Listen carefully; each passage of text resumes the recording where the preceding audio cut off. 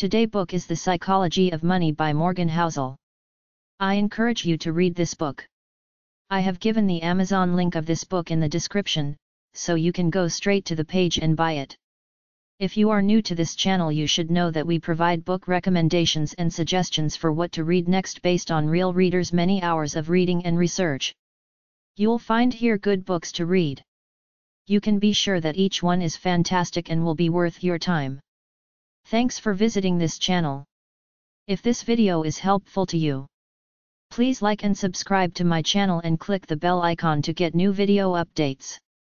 Timeless lessons on wealth, greed, and happiness. Doing well with money isn't necessarily about what you know. It's about how you behave. And behavior is hard to teach, even to really smart people.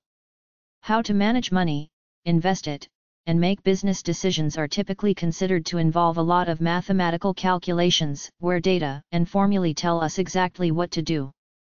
But in the real world, people don't make financial decisions on a spreadsheet.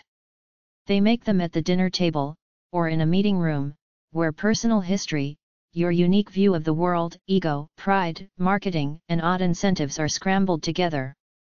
In The Psychology of Money, the author shares 19 short stories exploring the strange ways people think about money and teaches you how to make better sense of one of life's most important matters.